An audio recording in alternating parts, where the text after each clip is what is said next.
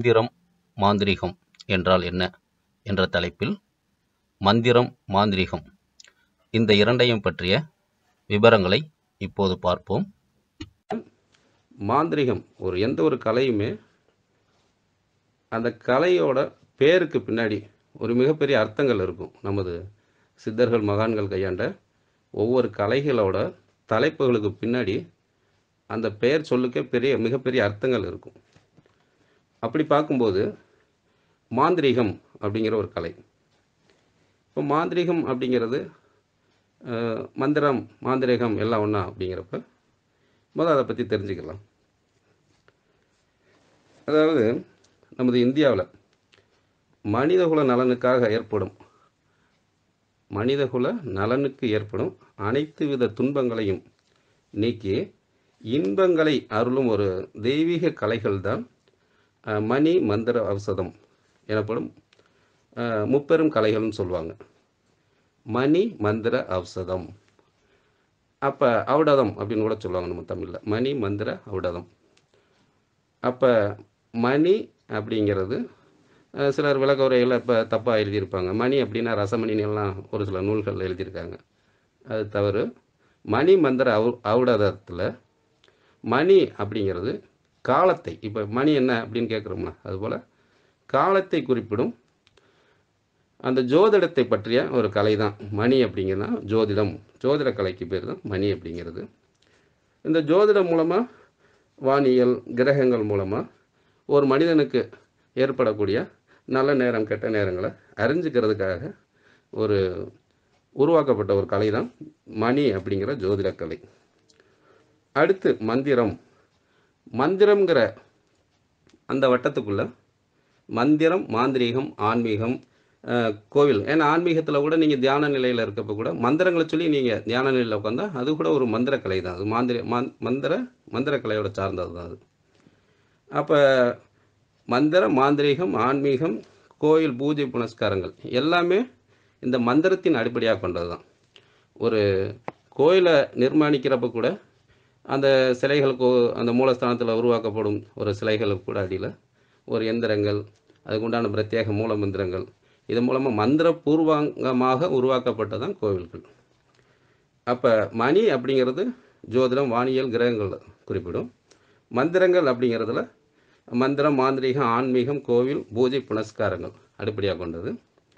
இது ஔஷதம் அப்படிங்கிறது மருந்துகள், நோய்களுக்கான குணப்படுத்தும் மருந்துகளை குறிப்பிடக்கூடியது. இப்போ ஒரு மனிதன் ஆரோக்கியம் நல்லா சந்தோஷமாக மனைவி குழந்தைகளோடு இருக்கான். ஆனால் அவனுக்கு ஒரு துன்பம் அப்படின்னு வந்த பிறகு முதல்ல எதை எடுப்பாங்க? சரி, நிறைய இப்போ செய்கிற தொழில்களில் பிரச்சனையாக இருக்குது, அப்போ என்ன செய்யலாம் அப்படின்னு பார்த்தோன்னே முதல்ல சரிப்பா அவனுக்கு நேரம் சரியில்லாமல் இருக்கும், ஜாதகத்தை எடுத்துகிட்டு போய் ஜோதிடர்கிட்ட பார்ப்பா அப்படிம்பாங்க. அப்போ முதல்ல ஜோதிடர்கிட்ட போய் என்னென்னு கணிக்கிறதுக்காக அதுக்காக உருவாக்கப்பட்டதான் ஜோதிடக்கலை. அடுத்து நல்ல நேரம் கெட்ட கிரகங்கள் வக்கரமாக இருக்குது நீச்சமாக இருக்குது அப்படிங்கிறத பற்றி அறிஞ்சுக்கிறாங்க. அடுத்து இவைகளை தீர்ப்பதற்கு உபாயங்களாக கோயில் குளங்களுக்கு மற்றும் அந்த பரிகார தலங்களுக்கு சொல்கிறாங்க. இது ஒரு விஷயம். அடுத்து முதல்ல அதான் மணிங்கிற அந்த ஜோதிடத்தை பயன்படுத்துகிறாங்க. அதான் மனித குல நலனுக்கு துன்பங்கள் வந்தால் முதல்ல மணிங்கிற ஜோதிடத்தை பயன்படுத்துகிறாங்க. அடுத்து மந்திரங்கள் அப்படின்னு சொல்லக்கூடிய இந்த விஷயங்களுக்கு வராங்க. அது கோயில் குளங்களுக்கு போகிறது. அடுத்து மாந்திரீகங்கிறத நம்ம பின்னாடி விரிவாக பார்க்கலாம். அப்போ ரெண்டாவது இந்த மந்திர செயல்களுக்கான இந்த பிரச்சனைகளுக்கான தீர்வுகளில் இந்த மந்திர முறைகளும் வருது. அடுத்து உடல்நிலை பாதிக்கப்படுறப்ப மருத்துவத்தை நாடுறாங்க. அப்போ மணி மந்திர ஔஷதம் இந்த முப்பெரும் கலைகள் தான் ஒரு மனிதகுல நலனுக்கே காக்கக்கூடிய ஒரு பொக்கிசமான கலைகள், நமது இந்திய பெருங்கலைகள் இது. அப்போ இந்த கலைகளில் மாந்திரீகம் அப்படிங்கிறது என்ன? மந்திரத்தை பார்த்துருவோம். இப்போ இதில் மணி ஜோதிடத்தை அப்புறம் பார்த்துக்கிறோம். இதில் மருத்துவங்கிறதும் இது வேறு பிரிவுகளில் வந்துடும். ஏன்னா இந்த குழுவோட நோக்கம் என்னென்னா மாந்திரீகத்தை பற்றி அறிஞ்சிக்கிறது தான். அப்போ மாந்திரீகத்தை பற்றி தெரியணும்னா மாந்திரீகம் அப்படிங்கிறது என்ன, மந்திரம்னா என்ன அப்படின்னா மந்திரத்தின் ஒரு பிரிவு தான் மாந்திரீகம் அப்படிங்கிறது. அப்போ மந்திரத்தை பற்றி முதல்ல தெரிஞ்சுக்கிடுவோம்.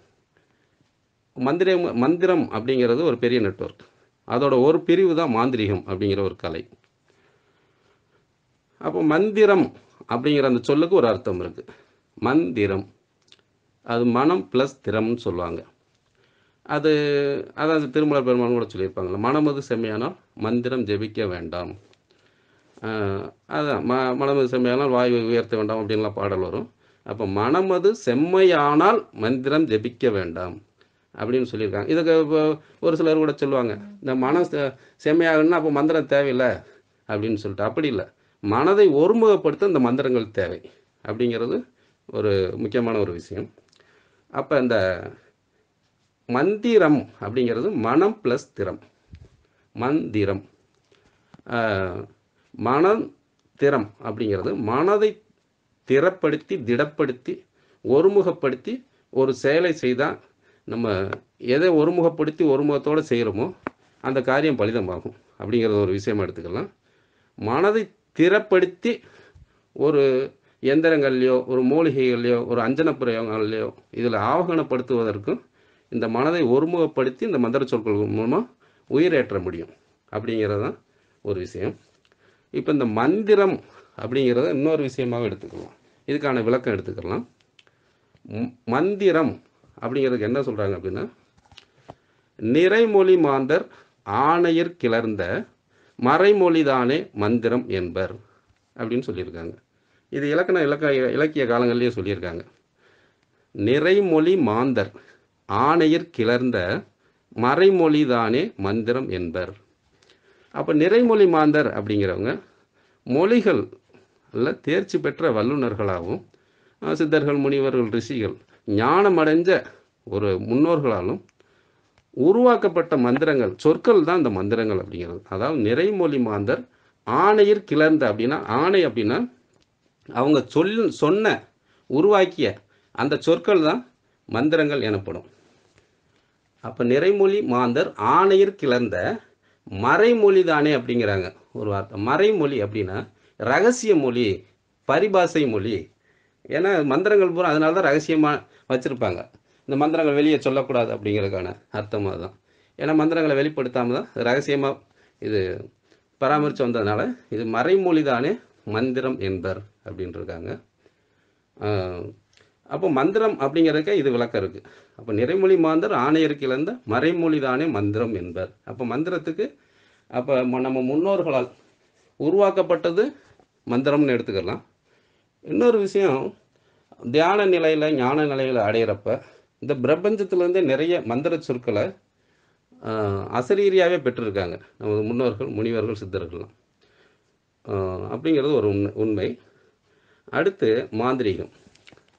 அப்போ மாந்திரீகம் அப்படிங்கிற சொல்லுக்கு என்ன அர்த்தம் அப்படின்னா, மந்திரம் அப்படிங்கிறது ஒரு மிகப்பெரிய நெட்வொர்க், அதோட ஒரு பிரிவு தான். ஏன்னா மந்திரம் அப்படிங்கிறதுல மந்திரம், யந்திரம், தந்திரம், அஞ்சனம், இன்னும் நிறைய விஷயங்கள் வரும் அதில். அப்போ இதெல்லாம் கொண்டது தான் மந்திரம் சாஸ்திரம்.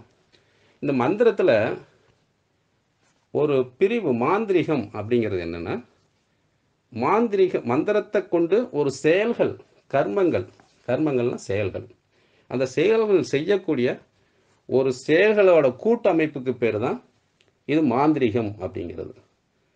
அப்போ மாந்திரீகம் அப்படின்னாலே ஒரு 8 பிரிவுகளை அடிப்படையாக கொண்டது.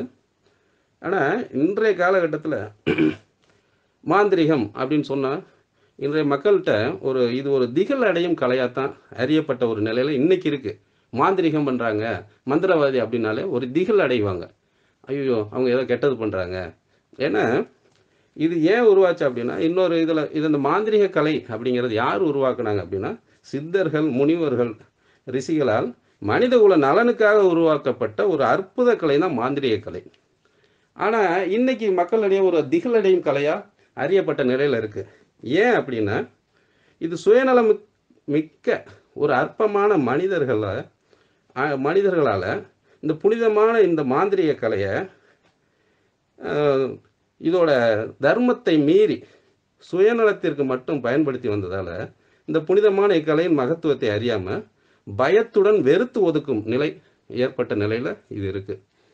ஏன்னா ஒரு நினச்சவங்கள வசியம் பண்ணிடலாம், ஒரு நினச்சவங்கள ஒரு வித்வேசனம் அதை பிரிக்க முடியும், ஒரு மனிதர்களை ஒன்றும் இல்லாமல் பண்ண முடியும் அப்படிங்கிற அந்த துன்மார்க்க நிலைகளை நிறைய பயன்படுத்தினதுனால இந்த மாந்திரிய கலையை கண்டாலே மனிதர்கள் வெறுத்து ஒதுக்கும் நிலைய இன்னைக்கு இருக்குது.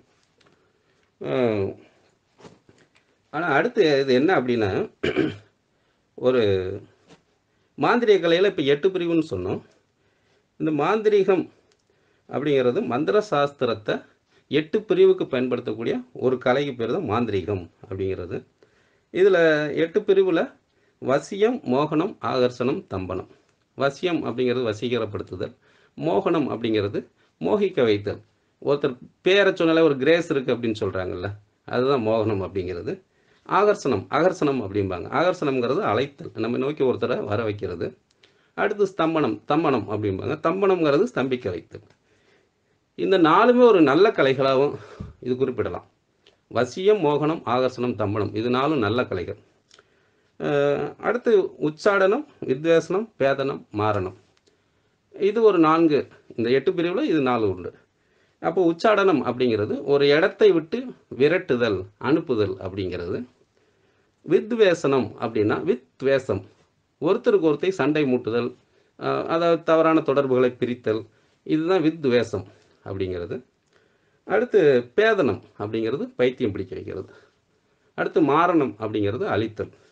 இந்த 4ம் ஒரு கெட்ட கலைகளாக இருக்குது. அதாவது வசியம், மோகனம், ஆகர்ஷணம், தம்பனம் அப்படிங்கிறது 4 நல்ல கலைகளாகவும், உச்சாடனம், வித்வேஷனம், பேதனம், மாரணம் இந்த 4 கலைகளும் தீய கலைகளாகவும் இருக்குது. ஆனால் மாந்திரிக கலையில் ஒரு ஒரு கத்தி போல தான், ஒரு நல்லதுக்கும் பயன்படுத்த முடியும், கெட்டதுக்கும் பயன்படுத்த முடியும். இதில் நம்ம சொன்ன இந்த வித்வேஷன கலை அப்படிங்கிறது பிரித்தல் அப்படின்னு வருது. அப்போ பிரிக்கிறது அப்படிங்கிறதே நம்ம நினச்சது நல்லதுக்கும் பயன்படுத்த முடியும். ஏன்னா இப்போ ஒரு கணவன் மனைவியாக வாழ்கிறவங்கள, நல்லா வாழ்ந்துக்கிட்டுறவங்கள போய் இந்த வித்வேஷனம் செஞ்சால், அவங்கள பிரித்தா அது பாவமான செயல். சரி, இதே இது ஒரு மனைவி நம்மகிட்ட ஒரு கேஸு அப்படின்னு வர்றாங்க அப்படின்னு வச்சுங்க, என்னோட கணவர் வேறு பொண்ணுகிட்ட வேறு தொடர்பில் இருக்கா, அந்த மாதிரி இருக்கார், அவரை பிரிக்கணும், என் வாழ்க்கை நல்லா வாழணும்னு சொல்கிறப்ப இந்த தவறான தொடர்பை பிரிக்கிறதுக்கு இந்த வித்வேஷனத்தை பயன்படுத்தலாம். அப்போ இந்த கெட்ட கலையை கூட ஒரு நல்ல விதத்துக்கு பயன்படுத்த முடியும், தர்மத்துக்கு. இது போன்ற 8 கலைகள் இருக்குது.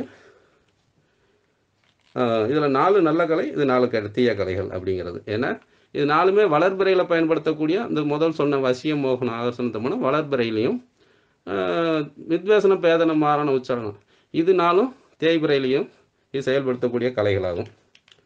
மேலும் இந்த மாந்திரிக கலையில் தெய்வீக மாந்திரிகம், துன்மார்க்க மாந்திரிகம், அதாவது பிளாக் மேஜிக் அப்படின்னு சொல்கிற துன்மார்க்க மாந்திரிகம் அப்படிங்கிறதெல்லாம் இருக்குது. அப்போ தெய்வீக மாந்திரிகம் அப்படிங்கிறது எதை அடிப்படையாக கொண்டதுன்னா, தெய்வங்கள், தேவதைகள், சாத்வீக படையல்கள் இதை வச்சு உபாசனை செய்தால் இது தெய்வீக மாந்திரிகம் எனப்படும். பிளாக் மேஜிக் அப்படிங்கிற கருப்பு மாந்திரிகத்தில் துஷ்ட தேவதைகள், இறந்து போனவர்களோட ஆவி, ஆத்மா, துன்மார்க்க படையலில் கூட ஒரு கருவாடு, இது போல் இந்த ஒரு இறந்து போன பிணத்து அடியிலேருந்து கூட ஒரு தைலங்களை எடுத்து அதை வச்சு பூஜிப்பாங்க. இது மாதிரி ஒரு துஷ்ட கருவை எடுத்து பயன்படுத்துறதுக்கு பேர் பிளாக் மேஜிக், துன்மார்க்க கலைகள்னு பேர். இன்னும் இதுக்கு நிறைய பயன்படுத்துவாங்க. இதில் எட்டிக்கொட்டை இருக்குது, வேப்ப எண்ணெய் வரும், இன்னும் நிறைய இது போன்ற பொருள்களை பயன்படுத்தியும் பன்றியோட சிறுநீர், ரத்தம் இதை கூட எடுத்து செய்வாங்க. இதெல்லாம் துன்மார்க்க மாந்திரிகத்தில் வரும். ஆனால் சாத்வீகமான தெய்வீக மாந்திரிகத்தில் சாத்வீகமான படையல்கள்லாம் வரும். இதுதான் தெய்வீக மாந்திரிகம், துன்மார்க்க மாந்திரிகத்தோட 2 பிரிவு ஆகும். மேலும் இதை பற்றி விவரங்களை ஒவ்வொன்றா அடுத்து பார்ப்போம். நன்றி. அகத்தியர் குருகுலம் ஞானபீடத்திலேருந்து திண்டுக்கல் இமயக சித்தர்.